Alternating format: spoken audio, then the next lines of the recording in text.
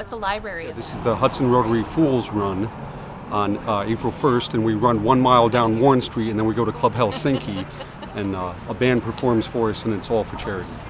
So if you had to explain this to somebody, why would they run? Because most runners run in the morning, so we do it at 7 p.m. because it's April Fool's, and you ought to have a little fun in life, and that's why we do it. Our motto for Rotary this year is be good and have fun, so this is the have fun part.